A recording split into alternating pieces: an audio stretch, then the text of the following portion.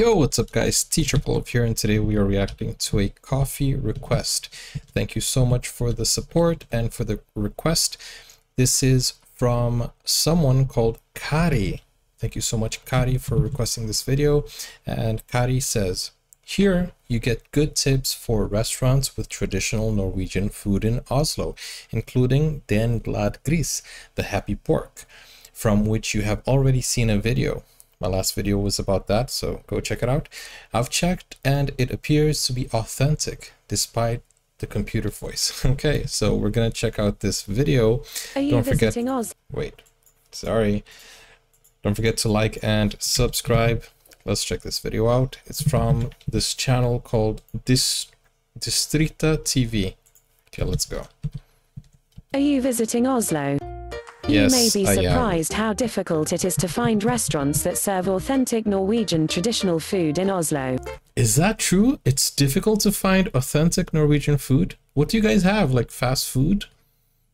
Does Oslo have like the American style where you get a lot of different fast foods, or what's wrong? What's happening? It seems like Norwegians prefer to eat international food when they hang out. Really? The pizzerias are on almost every corner. Why? And the kebab places have almost taken over the entire city. But don't give up. You guys really love kebabs, I guess. But why do you not like authentic Norwegian food? Like, is there nothing that stands out? Or what's it like? If you do some proper research, you may find the hidden gems of Oslo where you can eat Norwegian food at its very best. Tip number 1. Råbua is located in the most exclusive area of Oslo, next to the beautiful harbour area of Aker Brygge. Nice. This is not only a cozy restaurant but also a relaxing bar. They are serving Norwegian dishes with a focus on the specialties from the north. Nice, okay. Here you can try smoked whale, fried fillet of cod, creamy fish soup, long fried reindeer shank. What? Wait. You guys eat whale and reindeer? Bro, I need to try that out. You know what's interesting is that I went to Germany and in Berlin we tried rabbit, which is kind of like a common gamey meat, right? But my wife had never eaten rabbit before, and it was the first time that we had it there. Now you're talking about whale and reindeer. No way. What does it taste like? Is it more gamey? I mean, I've eaten shark meat. That is very good, very meaty type of fish. But whale? And aren't they extinct? Or what about reindeers? What does Santa have to say about this? Long fried reindeer shank, shellfish platters, king crab, mussels, crab and crab claws, crayfish and much more. Which one is your favorite? Let me know in the comments your favorite, because I like seafood, so I think I'm gonna try. Man, whale. That's interesting. Dovrehallen is one of the very few remaining brown bars in Oslo that have kept the old Norwegian food culture seriously.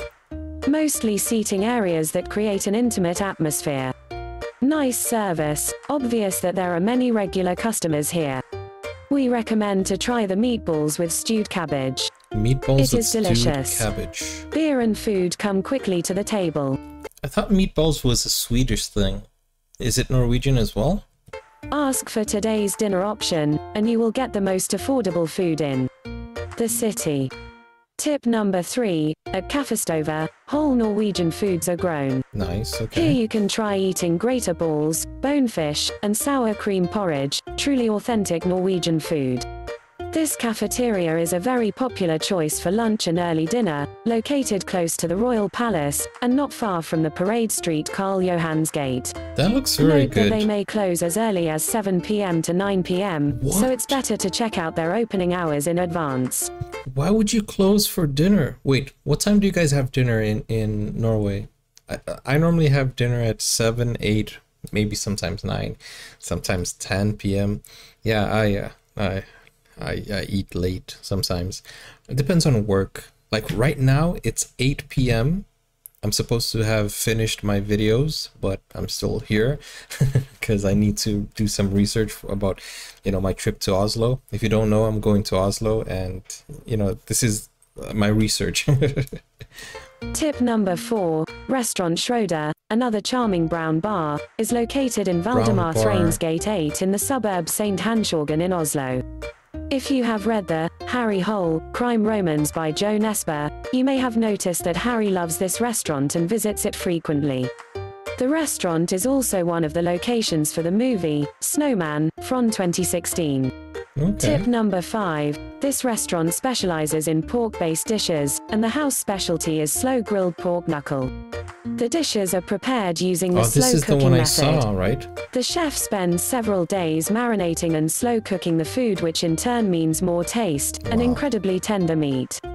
Every day the chief makes 2 different soups for lunch, based on leftover ingredients from the day before. Den Glade Gris, which... That's very interesting, the idea of having leftover food, like, and telling everybody, hey, this is leftover food and we're making soup and selling it to you. I don't think that would fly anywhere else. I don't know. I'm not saying the food is, you know, dirty or anything, but when you say leftover, it feels a little bit sketchy. Anyways. Which can be translated, the happy pork, offers great Norwegian food presented in an honest and rustic way.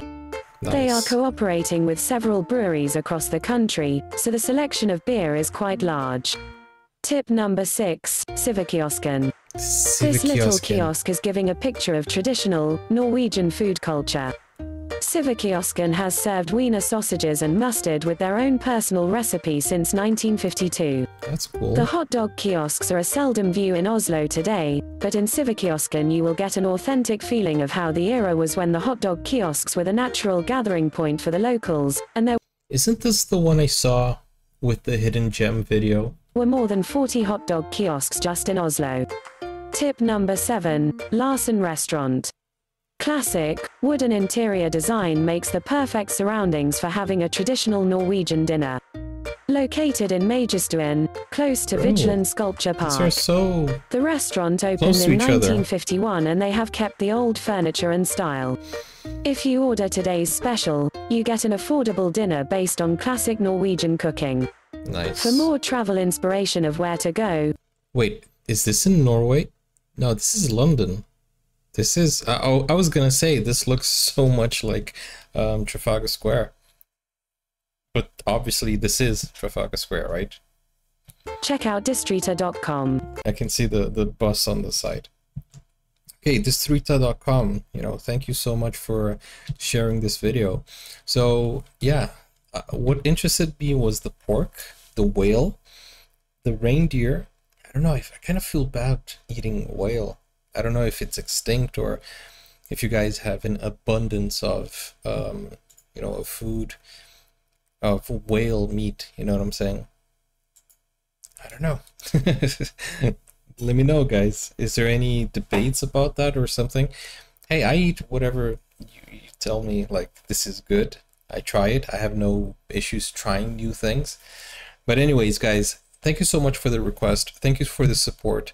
And, you know, if you want to request a video, here is the link. And before we go, here is a message from our sponsor. We don't have a sponsor.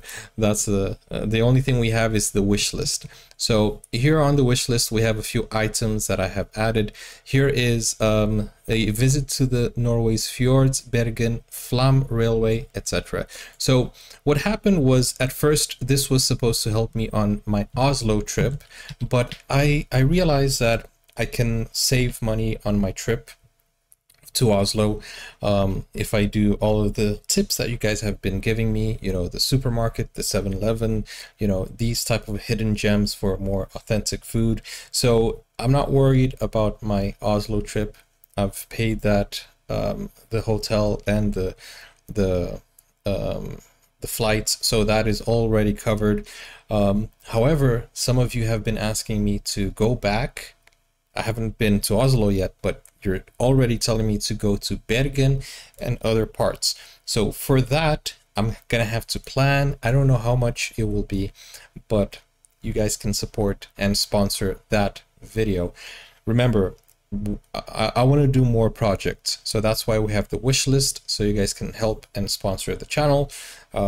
If you are a travel company and you want to sponsor, then yeah, just send me a message as well. That's it for today. It's funny giving a sponsored message when it's only my own.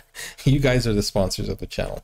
But anyways, I'm sure I'm gonna enjoy Oslo, but I also already want to go back to Bergen and the other parts, because I noticed that I won't be able to do that. So I'm gonna have to do a separate trip, because I underestimated the distance between one place to the other, and the cost also. But I'll plan better for the second trip, but I'm excited for this first trip to Oslo, and thank you so much, guys. I'll see you on the next video. Let me know what else I should know. I've covered traveling, covered a little bit of the food, covered the tourist attractions. What else do I need? Clothing. I need to think of what type of clothing I would wear, but I feel a little bit more confident after having some you know, insightful tips and insightful videos. And also I think the next thing is I might need to learn a little bit of Norwegian. I know that all of you guys speak perfect English, but I still want to learn a few greetings, so maybe that could be my next video. I don't know, but let me know in the comments what else I need to know, and I'm gonna read all of your comments as soon as, you know, I can sit down and take notes, because I want to share my itinerary with you guys. Obviously I want to make the videos and post it for you guys as well, and this will be my first vlog in a long time. If you look at my channel, I haven't vlogged in a very long time. So Norway, you've been selected. Bro, it's been so many years that I haven't been to another country except my own country when I go to visit my family.